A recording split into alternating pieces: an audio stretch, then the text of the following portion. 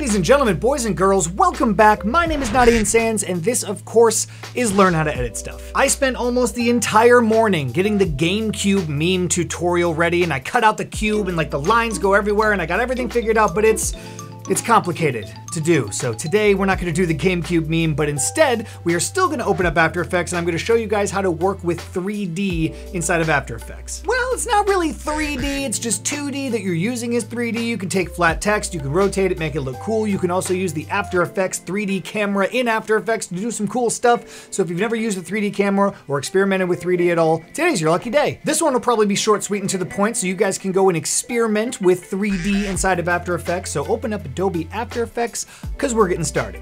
All right, guys, Adobe After Effects is open, and I've got just a blank composition down on my timeline, 1920 by 1080 at 15 seconds. And what I'm gonna do is I'm just gonna come up here to my text tool, and I'm just gonna drop in and write text. Now, the first thing that you should always do when you drop in any sort of layer, whether it's a shape layer or solid or text, is always center the anchor point, because if we go to rotate or do anything from this, it's gonna rotate from the bottom of the text, and we want it to rotate from the middle and do all that stuff. So Control Alt and the Home key on the keyboard will center the anchor point right in the center of your text. And then if you wanted to come up here to align, and you can align it to the center of the composition, both horizontally and vertically, so things are just rocking right away. So this is just 2D text. As you can see, I can just move it around in 2D space. I can't really do anything that spectacular. If I go to rotate this, it will only rotate in 2 dimensions. But if we come right over here to this little 3D cube, and if you guys don't have this, go to toggle switch modes and make sure that you can see the cube. Just turn on this cube and it will automatically make the layer 3-dimensional. And as you can see, some arrows pop up on the text. There's a green one, a red one, and a blue one. You can kind of see the tip of the blue one,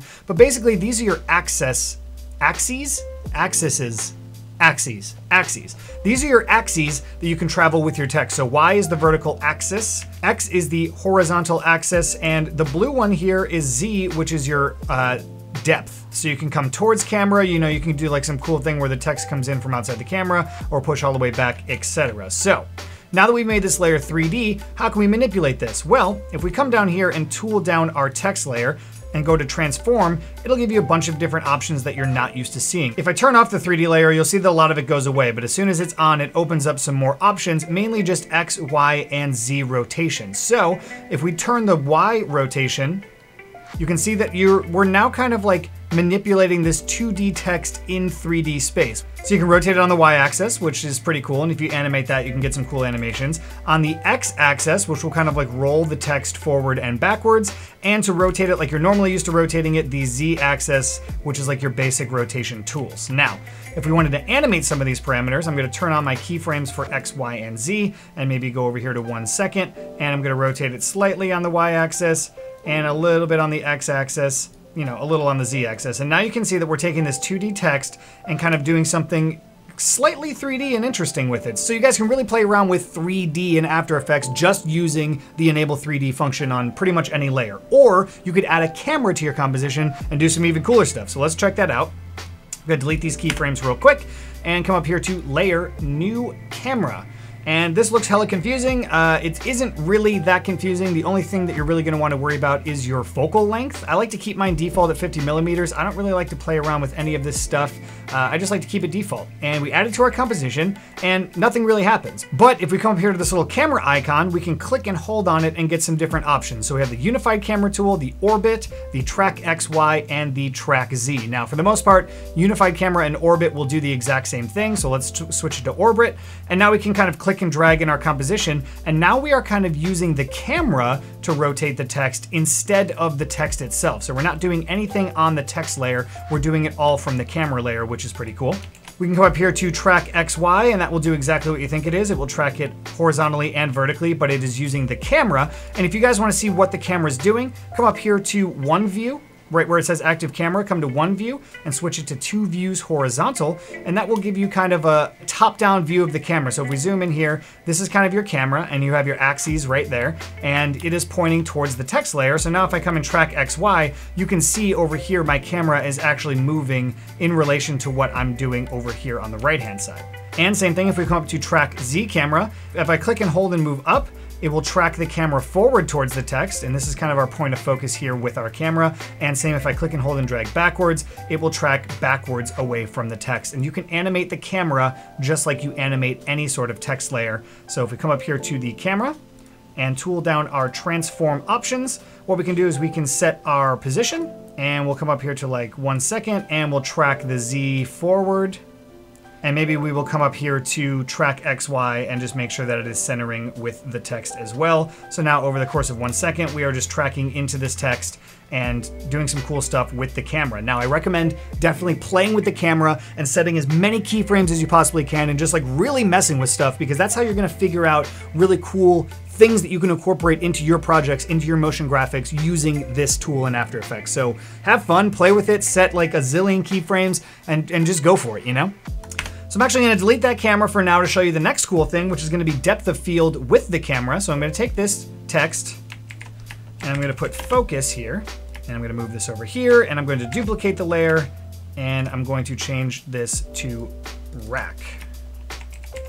And you will see why in just a minute. Now, I'm gonna add another camera to my composition. Default 50mm is totally fine. And then what I'm gonna do is click on rack, and I'm actually going to drag the Z axis forward towards camera. So as you can see, I'm dragging it down and it's actually moving it towards the camera on this side, and I'll just move it over in the X axis so it's still in our composition. And I'm gonna take focus, and maybe I'll just push it back a little bit and over to the left using the X axis. So now, if you're looking at these top-down layers, they're actually separated by 3D space. So there's space in between these two layers. Even though here it just looks like this one's scaled larger than this one, there's actually some 3D space. And what we can do is come up to our camera now, and we can go to camera options, and we can enable depth of field just by switching this thing on. And what that's gonna allow us to do is set our focus point for the camera so we can focus on different layers. So what I'm gonna do is take this focus distance parameter, and I'm going to drag it backwards towards this top layer here, which is rack. So I'm just gonna set it right on top of rack like that, and then I'm gonna crank my aperture level all the way up. Not all the way up, but you can see kind of what it's doing over here to focus, and the more you go, the more crazy it's gonna be. So we'll just do it just so it's slightly out of focus here.